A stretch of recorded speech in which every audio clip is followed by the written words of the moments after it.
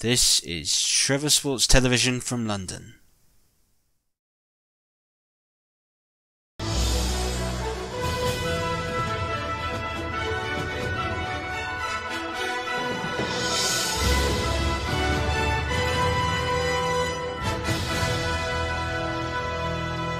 Afternoon. As tributes continue to rail in for Prince Philip, Duke of Edinburgh, who died yesterday, aged 99. We all here at Trevor Sports will leave our deepest condolences to his wife, the Queen, and the entire royal family for such a devastating loss. Having taken part in the Duke of Edinburgh Awards, this is definitely a very sad day for all of us in the country.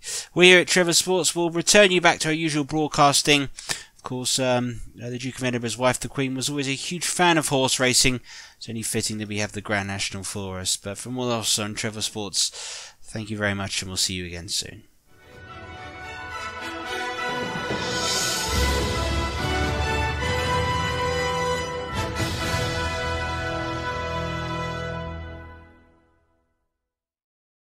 Well, now on Trevor Sports, the time is 12:30, and it's time for Grand National Grandstand, introduced by Trev Lynham.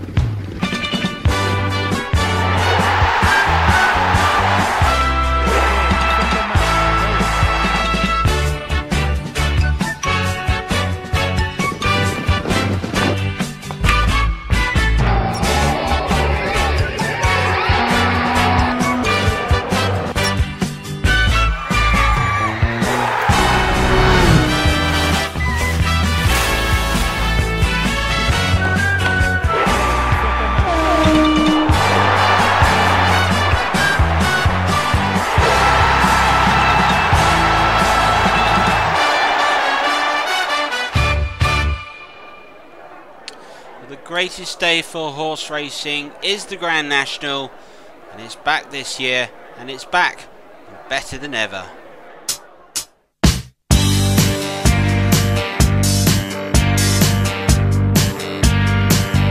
A surprise hit for Trevor Sports last year, the virtual Grand National of 2020 is the second most watched video in the Trevor Sports library.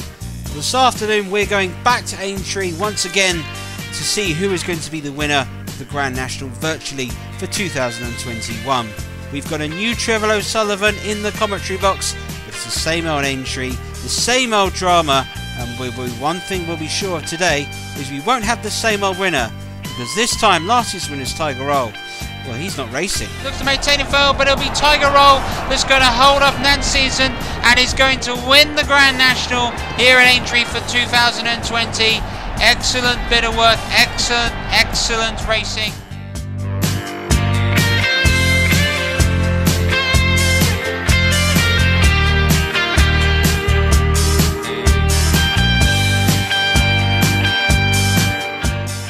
And exclusively this afternoon, Trevor Walker is going to reveal the next Formula One project that you will be seeing in Trevor Sports over the next few coming weeks and months. A brand new season of Grand Prix.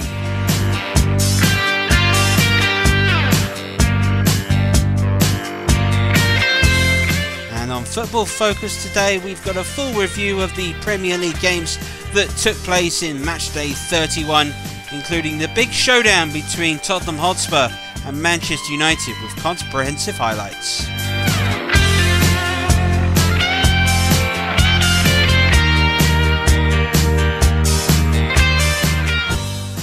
So here is the running order for Grandstand this afternoon. Of course, we will kick off very shortly with Football Focus Premier League highlights, and we'll have extended highlights of Tottenham versus Manchester United. We'll then move over to our motorsport project, the next Formula One series, and what can you expect on Grand Prix this year on Trevor Sports. Our main event, and hopefully this is why you're joining us, is the 2021 Virtual Grand National from Aintree. We've got a new Trevor O'Sullivan ready to bring us all the action. You know that can mean one thing, no more as well bingo. So we've got lots to bring you on this packed episode this afternoon. For those that are tuning in for the football, well, that's where we're going to start our focus on football. And over to Trevor Lineker, who's back in the studio in London for Football Focus. Thank you, Trev. The Premier League takes centre stage again this weekend. 7 games to go and a 5-way title race. Quite unbelievable to think it. Guess that's evolution for you in the pro sense. Let's start off with our roundup of that championship race between the opening top 5, and we start with the big game that took place in the evening between Tottenham Hotspur and Manchester United.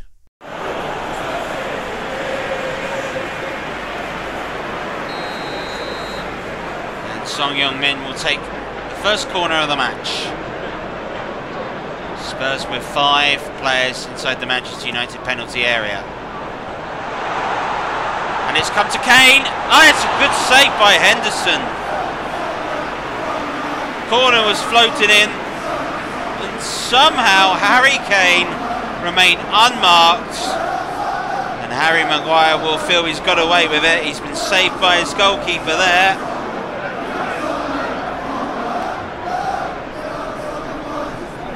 All the way across to Luke Shaw. Lucas Moura. Dele Alli. Inside to Sergio Aurier with a crossing opportunity.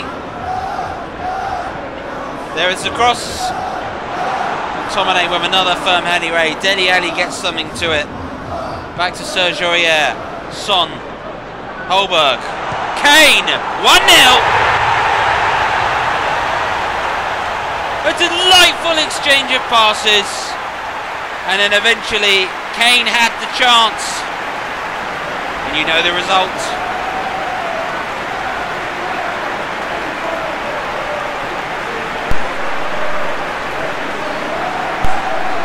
There wasn't much Dean Henderson can do when the chance arose. Sergio Aurier winning the ball back, and this was it. Exchange of passes from Song to Holberg, back into Kane. It opened Manchester United's defence up.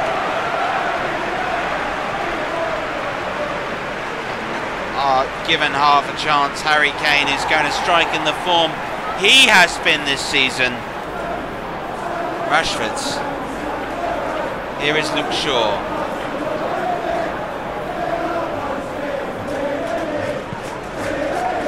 Fred. Dan James. Oh, Anthony Martial. Oh, yeah! It's a bounce off the post twice, and it's got away. How unlucky can you get? Manchester United so close to equalising off the posts twice and away. Oh.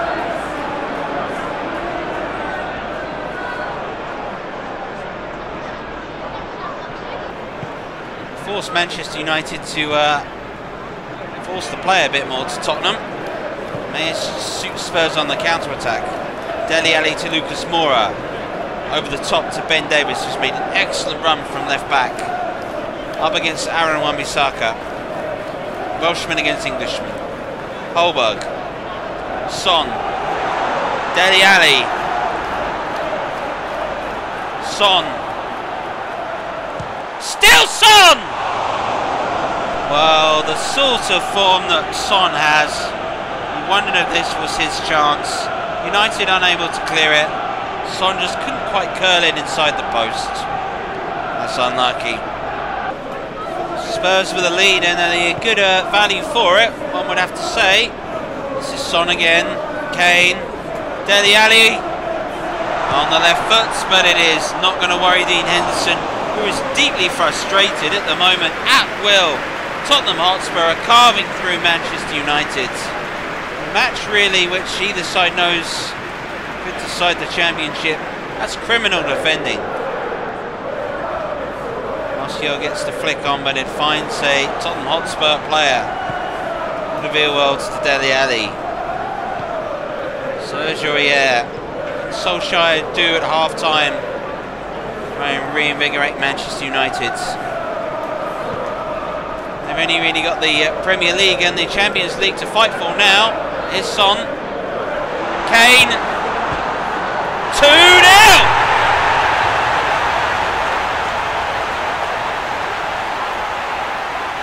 Kane with the space and the finish. And the difference between the two sides at the moment is a quality centre forward. And Tottenham Hotspur's Harry Kane is quality personified. Back to goal, on the left foot, past Henderson. This evening, Spurs are starting to take control of this one. Eric Bailly couldn't get there. The post this time, proving the luck perhaps is with Tottenham Hotspur. But great work to fend off Eric Bailly on the left foot.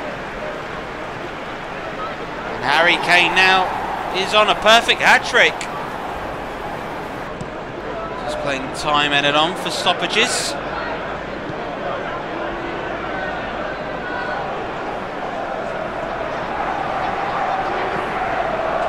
Now Anthony Martial for Manchester United, who's got space.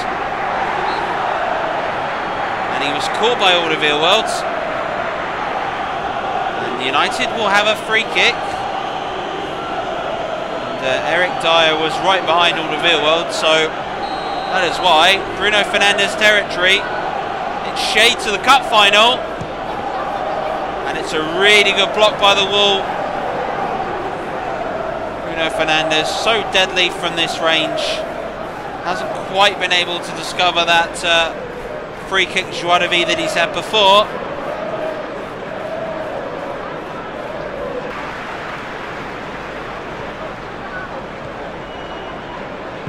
Dyer winks out wide to Ben Davis. Son's across to Dele Alli. Kane. Bruno Fernandes with a delightful ball through to Anthony Martial, who goes on. Good save. Well, should Martial have done better, ran himself through, he went on the left foot, and it's easy for Lloris. And I think that's a big, big chance missed. Dele Alli options out wide and Serge Aurier.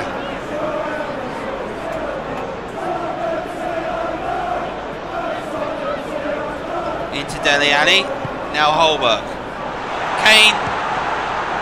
Oh! So often from that position, when he does have the ability to turn, he is deadly, Harry Kane. On this situation, it's a let-off for Manchester United.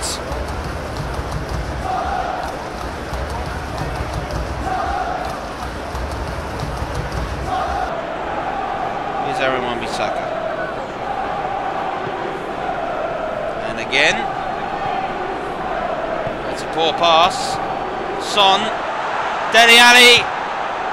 Oh! How did that not settle it? Dele Alli threw on the mistake. And his finish wasn't quite there. That's unlucky for Spurs. And really have in the last few weeks hit form just at the right time. Here's Martial. Mason Greenwood's trying to go for a shot, I think, from distance. Here's Son. Kane. Caught late by Maguire. And the booking for the Manchester United captain just to compound the misery of a disastrous day. A trip to North London this evening. All the men in red may want to forget. Spurs have definitely had the measure of them tonight.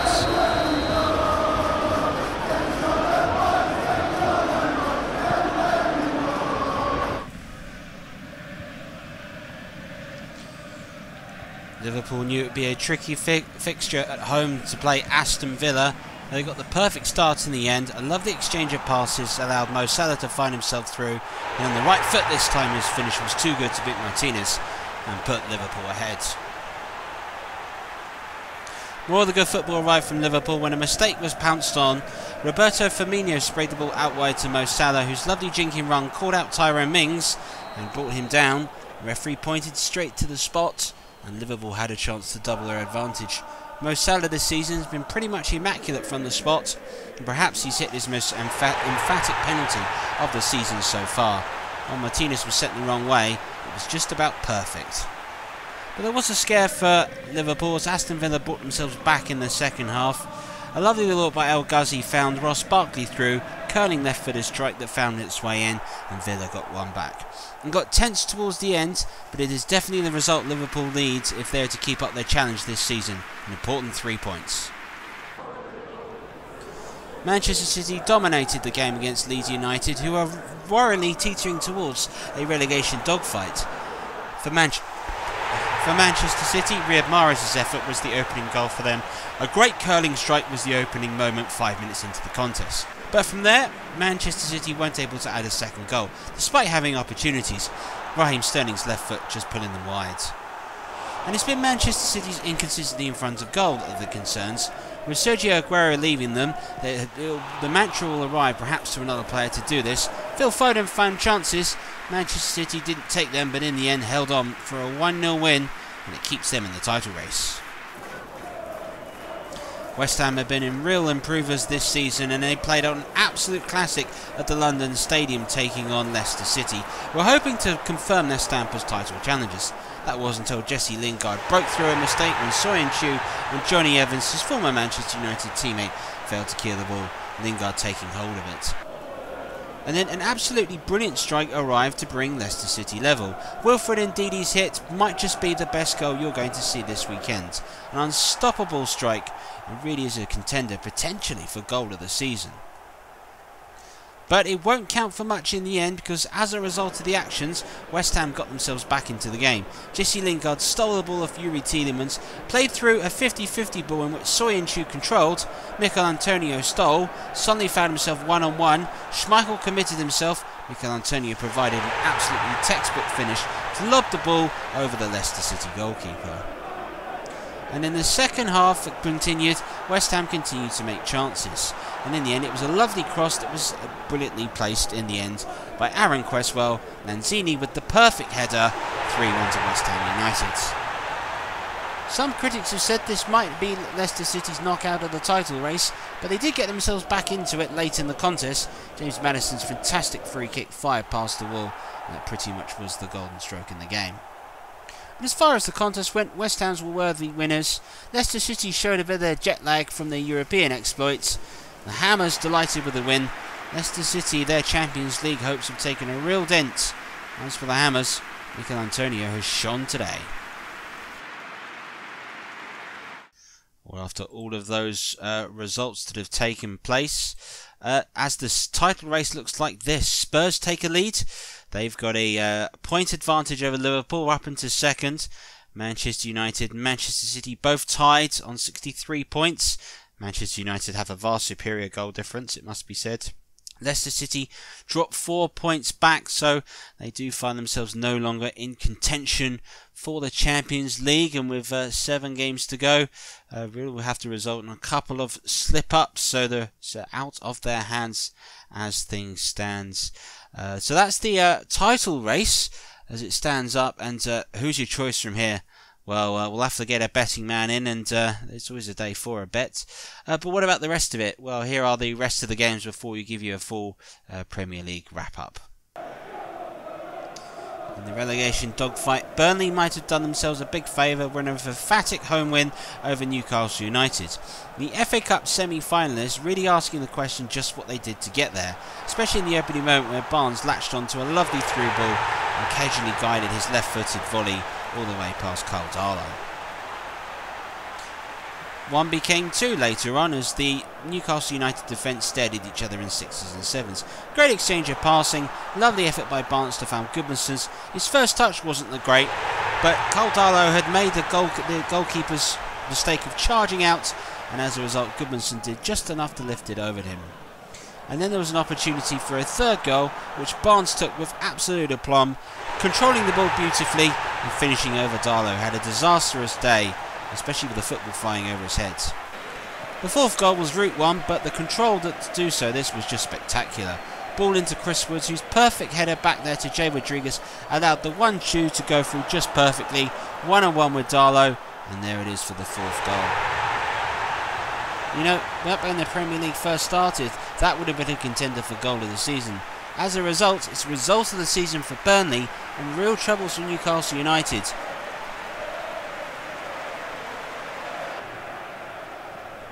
Sam Allardyce were hoping this was the moment he could get his West Bromwich Albion side out of their relegation dogfight. Southampton knew they had to produce a result to make sure they weren't involved in it. And after a good attempt by Johnston to save an effort from Ryan Bertrand, the ball in the end did trickle over the line, and from there Southampton never looked back. There was a moment in which West Brom caught Southampton on the counter-attack at home, when Diagne found himself through, and this excellent strike beats Foster at the near post. West Bromwich Albion were hoping for something special. But late in the day, a delightful through ball eventually found Danny Ings that was able to finish with a real aplomb. A great goal that was. 2-1 to Southampton, and that's how it finished in the end. Southampton, delighted with that victory, probably takes them out of the relegation dogfight this season. Fulham and Wolverhampton Wanderers had a pretty dull 0-0 draw, but it was the poor finishing of Wolverhampton Wanderers that's been a constant source of menace. Raul Jimenez is through and denied by the foot there of Areola, the French goalkeeper, making a fine stop. And as the chances continued to arrive, Pedro Nito's effort here getting saved again by Areola, it was the Fulham goalkeeper that continued to produce save after save, even when his defence let him down. Daniel Podence found himself through with the best chance, but he struck the post late in the contest. And that's how the match finished. Goalless between the two. Doesn't really help Fulham, doesn't really keep Wolves completely out of the relegation battle, that's for sure. Brighton knew that their chances of Premier League size was slipping unless they could get a big result to Everton, but that wasn't what happened, especially when there was differing defending by Ben White, and as a result, Seamus Coleman was able to go and score. Sure, something Ben White won't want to watch again. A brilliant free kick in the end by Luca Digne settled the contest in the second half. An unstoppable strike for Everton, who have all but confirmed Brighton Hove Albion's relegation from the Premier League after this result. Chelsea went away to Crystal Palace, West London versus South London, a fiery affair, but Chelsea showed no jet lag after their 3-1 win against Olympiacos. Reece James's cross was heading in with Tammy Abraham, and Frank Lampard's ability to change the squad around true's dividends, as this Chelsea side put on a fine performance. Chelsea were able to get two after a long ball over the top. Tammy Abraham broke the offside try back, had the control, had the coolness of mind to also produce a cool finish, beating Vincent Gaeta at his near post. Certainly something the Crystal Palace goalkeeper won't want to see again. And the misery for the Eagles was compounded again when Timo Werner broke himself free, was able to march away from Kouyaté, had the wherewithal to pass the ball all the way across to N'Golo Kante, who scored a rare goal this season, and as a result, Chelsea were comfortable winners, 3-0. They're going away to Olympiacos next, and with recent results, they have real hope of reaching a Champions League semi-final, which is their only path back it looks like this season. Arsenal and Sheffield United was about as mid-table as you could get for one, and as about as worrying as you could get for the other. Arsenal and their lonely Martin Odegaard got the opening get, as Arsenal looked to try and get themselves out of their mid-table humdrum. As for Sheffield United, a disastrous 2021 was lightened here by Fleck's free kick, but as a result of recent results for Sheffield United, their win last week to Leeds United was their first of this calendar year. Arsenal though made sure that that was all the wins they were going to get, especially this excellent move and change with Lacazette's wonderful pass and this wonderful finish by Aubameyang, absolutely smashing the ball past the goalkeeper. A fine goal that, definitely one that have you jumping head over heels. 2 became 3, and it was settled in the end after a good exchange of passing. Aubameyang had the wherewithal to play in Emile Smith-Rowe, who hit the ball first time, and it absolutely beat the goalkeeper with real ferocity at the near post. A great result for Arsenal, who are starting to find a bit of form this season. Sheffield United have got a lot to worry about. The Championship potentially may beckon. Well, after all those results, here is what the Premier League looks like after another fascinating weekend. Spurs' big win over Manchester United stands out among them. Fulham Wolves were the only 0-0 draw. Weren't many draws in this Premier League season at all. Most of these finding a result. Burnley were the biggest win in the Premier League, and that's not something we've said for a while.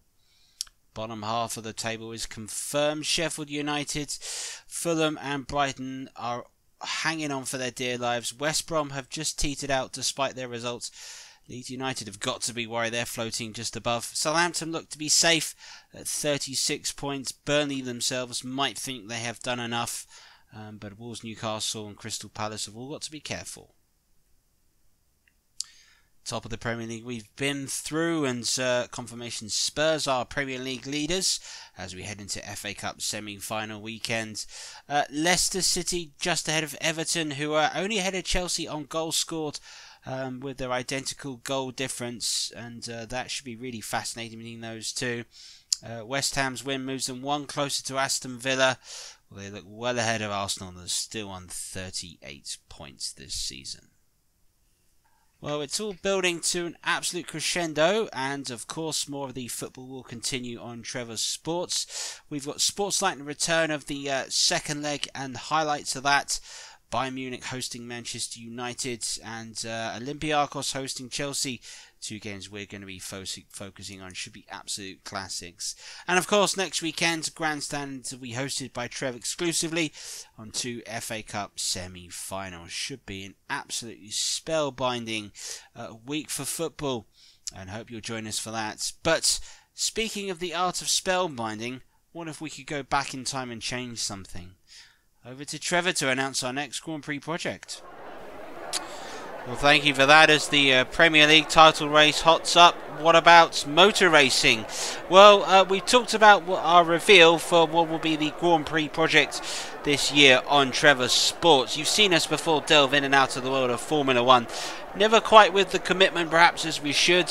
For those of you that have been following the rise of Raven West on the CW Virtual Sports Commentators channel, you might have seen us, but for those who haven't, Trevor Walker will narrate. This is what we're going to focus on for this season. We're going to re-run the 1994 season and ask the question, if Senna was still alive, who would have been world champion that year? Schumacher or Senna?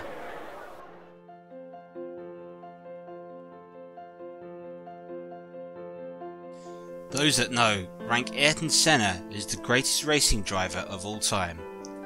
The charismatic, committed racer was sadly lost to us far too soon and had an astounding Formula 1 career.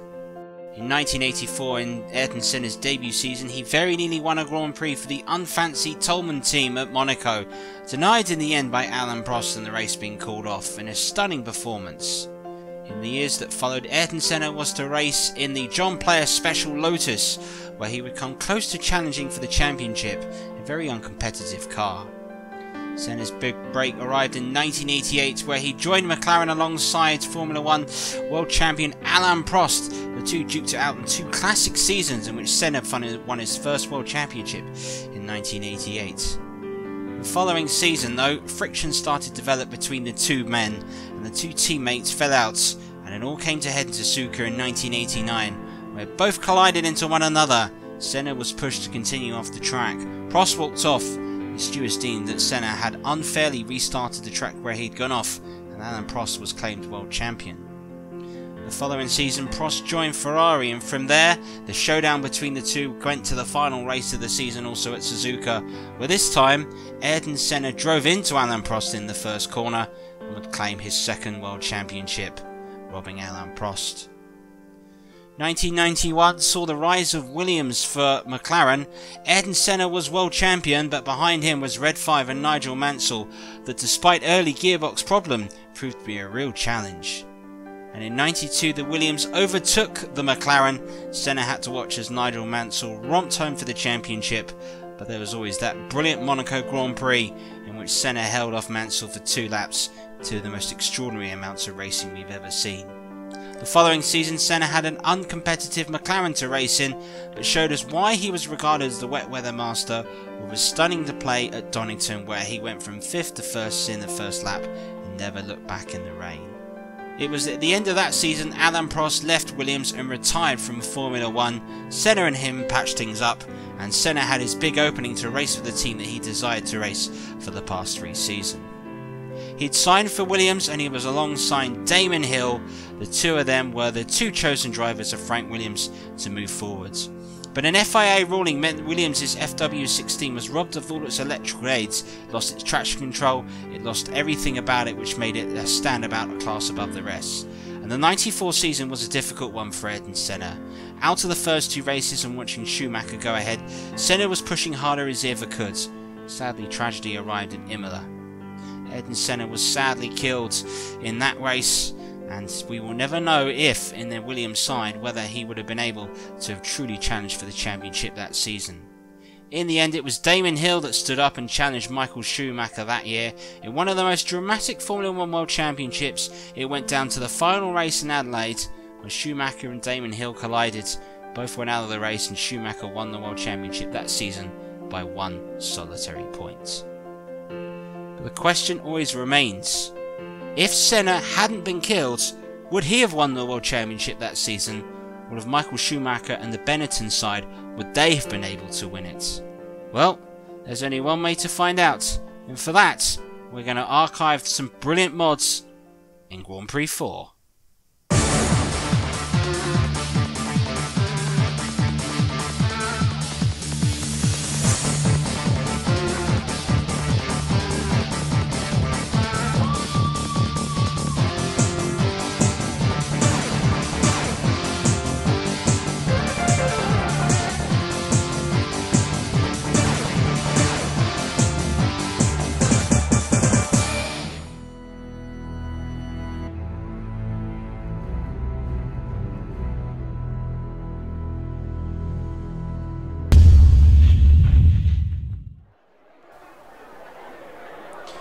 So Grand Prix, the 1994 season rerun, well, that's happening very shortly. Keep an eye out for your notifications, so make sure you are subscribed and you've got the bell, because that's when we'll be bringing up the next results. Well, that has been really interesting for us to see what's going to happen, but the main event this afternoon is the Grand National. It's a 4.5 mile course that these horses, 40 of them, are going to run today. Here are the top 10. Let's bring you the odds and let you go through with them. And Volcanic Lion will be the 7-2 favourite, along with the Jaya Confract also sitting at 15-2. Sam Twiston Davis and Sean Flanagan sitting on that. Bet for an each way. We've been asked about this potentially, where we would go. Good money could be potentially spent on your 5th and your 6th. So there's a Monsieur Spider, trained by Paul Townsend, and Bernstein Eyed by Fergus Gillard as also. That could be another option to do. 28-1, Commodore Zeus and Puzzle Sabre have also been picked out as the potential favourites for the Grand National. Well, the old course here at Aintree has always been a special occasion. It's always been a privilege to come here and bring you the coverage year upon year. Last year, there was a little bit of criticism, dare we say, towards the voice of the Grand National. So, we have made a slight change. And ladies and gentlemen, let me introduce you a brand new Trevor O'Sullivan, who is going to take us through all 40 runners and riders and the race itself. Over to you, Trevor. Thank you, Trevor, and welcome along to Aintree for the 2021 Randox Health Grand National. Let's have a look at the 40 runners and riders. For Canting Lion, it's a 7-2 favourite. Yana Confrack at 15-2. Down the field, you've got Munzenbach Cresta at 16s, McDougall Strike at 20s, Commander Zeus and Puzzle Sabre at 28-1, and Spick Model as well. 640 Seppi's a 50-1 chance, alongside the Man Pegasus and European Riverman. And further up down in the field, you've got Dance of the Sea at 66s, and then you've got Scott and Bolden early in launch, who you may remember ran in the Devon National without any great success. 640 Sepp actually fell in the race, that same race, and then you've got horses like Stop Knock and Fortuna Nice and Spick Model and Betty Hill Minx and Jovial Grease. All those runners there, as you can see, all 100-1 chances. So Robbie Supple, the starter, has them all in line. They're under starters' orders for the 2021 manure of the Randox Health Grand National. And off we go, away we go, go, go, go, as we start the first first part of the race, and it's Commander Zeus who's the first to show from Munson Macrester. Then Jovial Grease, Stop Knock is there too, Great Crescent is there too, and Morehouse Chippy. Hurlingham Launch is there, and Bernstein Hyde and Hurlingham Launch. So they come across the Melling Road, they've gone across the Melling Road rather, and now they're about to leave the ground for the first of 30 fences, and it's Commander Zeus and Munson Macrester who are jumping together with similar colours from Stop Knock and Middleton Hype and Jovial Grease and Bernstein Hyde. They're all over the first. Now they come to the second fence, and it's the same two. Munson Macrester from Commander Zeus and Stop Knock, and we've lost one there. Monsieur Spider has gone at the second. We come to the third, which is an open ditch. Munson Macrester is still the leader from Commander Zeus, Stop Knock and Middleton Hype. And we've lost another one at the back there. We've lost Java Confrank. Java Confrank has gone at the open ditch. Here comes Munson Macrester as he comes towards the fourth. In the lead from Commander Zeus and Stop Knock and Middleton Hyde, Jovial Grease, Bernstein Hyde and Great Crescents.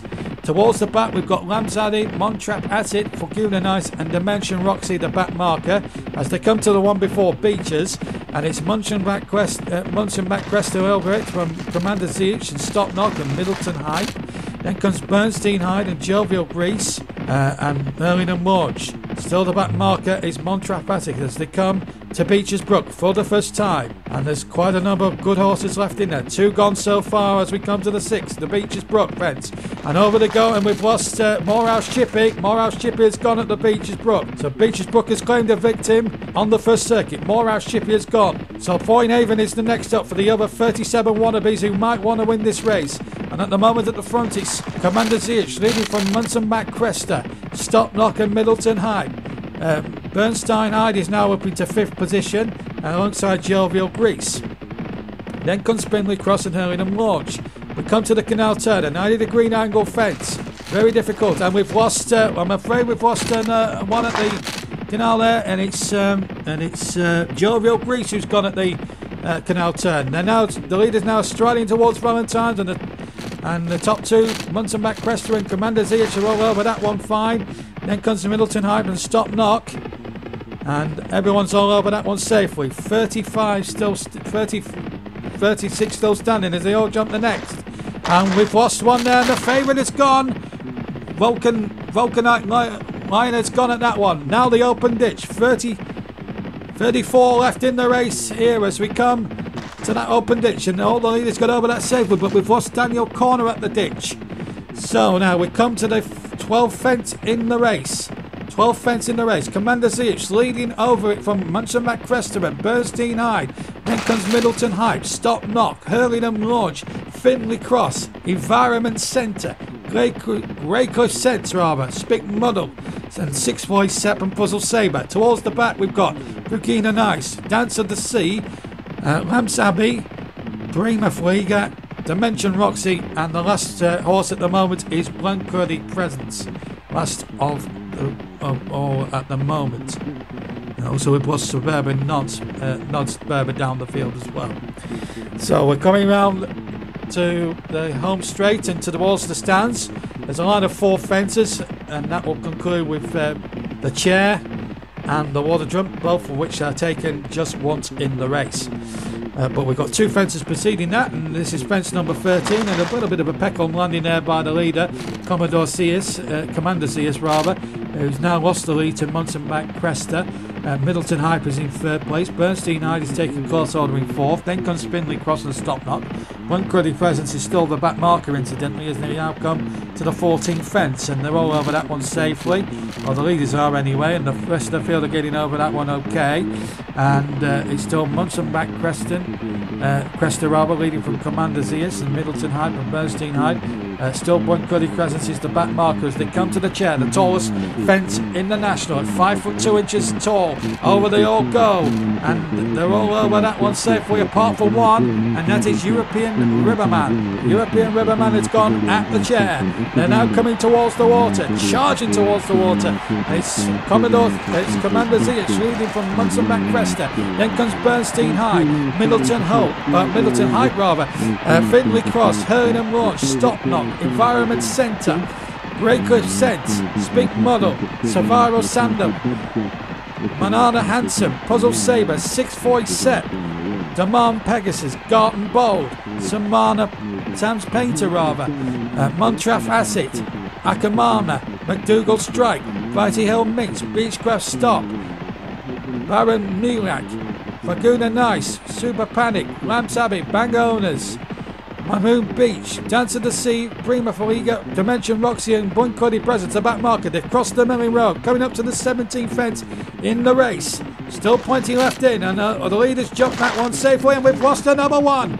We've lost another one, and we've lost Grey Cliff Scent at the 17th fence, coming towards the 18th fence. And it's Commander CH who leads from Munzenbach Cresta and Bernstein Hyde and Middleton Hype and Finley Cross. Stop Knock is still there as well in good order as well. Still in touch with the leaders. We come to the ditch. That's the 19th fence, and they're all over that one safely, the leaders. Still Commander Zeus leading there from Munzenbach Cresta and Bernstein Hyde, Middleton Hype and Finley Cross. We come to the 20th fence in the race. And we've lost another one. Finley Cross has gone. One of the ladies is out. One of the ladies is out. Finley Cross is gone. A fancied horse, he's gone. So Conador C is still leading. And he's still leading there from Munzenbach Cresta and Bernstein Hyde as they take the one before Beechers. And the rest of the field are over. The rest of the field are over that one. And it's still Commander ZH as it comes to who comes to the Beechers Brook fence the second and final time. Munzenbach Cresta is there too. They take that fence and over the leaders go. And the rest of the field are now streaming over Beechers Brook. And I think everybody who survived is still jumped it very well. Meanwhile, with the leaders, Commander CH is still leading from Munzenbach Cresta and Middleton Hype and Bernstein Hyde and Environment Centre. Hurlingham Launch is there too. Spig Muddle, Stop Knock, Manana Handsome, 6-voice set.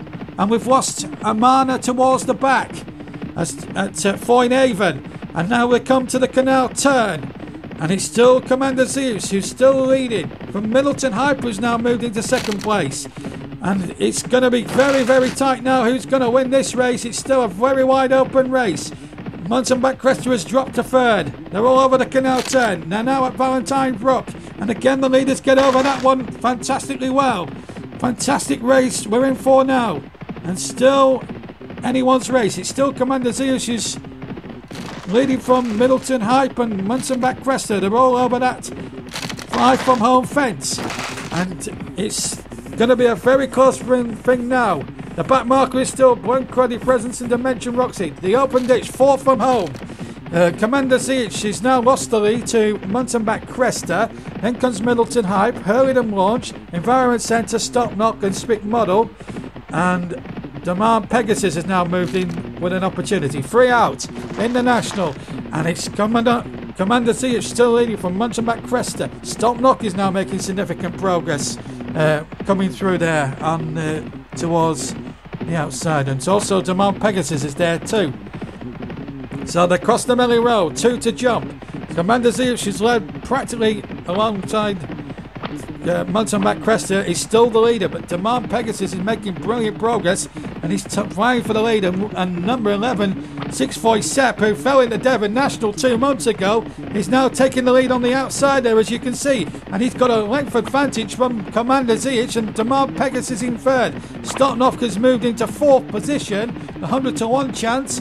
And so too as Hurlingham Launch. They've all got a chance here. And 6-voice Sepp led over the second to last fence. He leads from Demand Pegasus, who now leads back. Stop Knock has moved into third and Commander ZH is 4th. They're coming to the final fence. 1 to go in the Grand National. And it's Demand Pegasus, who has a real opportunity to take the crown from Tiger Row, and he's over it safely. And we've lost one towards the back there, and we've lost Manana Handsome. They're coming to the elbow. It's Demand Pegasus from Stopknock and Puzzle Sabre and 6-voice Sepp. This is going to be a terrific race, and it's Demand Pegasus on the far side. They come to the elbow. There's a furlong to go in the National, and Demand Pegasus is leading from Stopknock. And Stopknock on the near side. He's getting there. He's getting up. It's going to be all so close. Demand Pegasus on the far side. Stopknock on the near side, and Stopknock is going to get up, and he's going to win by half a neck. The Randolph South Grand National, And Puzzle Sabre came through to steal third place, but my word, what a finish to the race! You'll never see a finish to the Grand National than that! Wowee! Let's look at the replay. We picked them up, one furlong out at the elbow. It looked as if it was Demont Pegasus' race. He thought he had it in the bag, but then Stopknot, the 100 to 1 shot, has held him off and takes the race and becomes the first 100 to 1 shot to win the Grand National since Boynhaven all the way back in 1967. Puzzle Sabre got through to third, and what a finish. You'll not see a finish from that. This is it again, and there was probably half a dead in that, if that. It was almost a dead heat and a photo finish. So there we are, that's the result. Let's run through the SPs for you then before we leave you here at entry. The winner of the Grand National, number 27, Stopknot at 100 to 1 shot. Demont Pegasus is second at 100 to 1. Puzzle Sabre third at 11 to 1. And Stopknot becomes the first 100 to 1 shot winner of the Grand National since Boynhaven back in 1967. What a race, Trev. Well, quite spectacular. 100 to 1 shot. Stopknot beating another 100 to 1 shot. Diamond Pegasus to win the Grand National by about a snout. Absolutely astonishing finish. It needed a photo finish. It was close to a dead heat. That was a magnificent Grand National. I don't think we've seen anything like that before. It really is just to show you just why this is known as the sport of kings.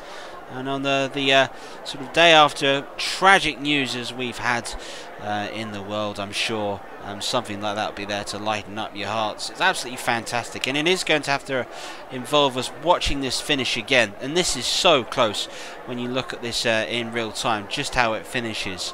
And from this point, you know, you got Diamond Pegasus and Stopknot. They're both going for this, and it's really is a sprint for line. And you know, credit to the jockey on Stopknot. He's got timed it just right. Perhaps Diamond Pegasus pushed a little too far coming through. And in third place, Puzzle Sabre. Well, fantastic. That has been the first 100 to 1 shot to win for since 1967. When back there, the disc was presented by Trevor Coleman.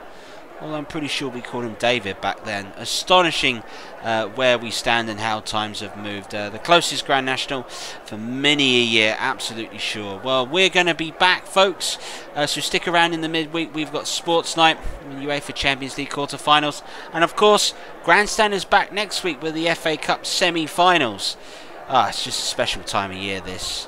And let us leave you with the final closing moments of an absolutely spectacular Grand National. Bye-bye. And we've lost Manana Handsome. They're coming to the elbow. It's Demont Pegasus from Stopknot and Puzzle Sabre and 6-4 Step.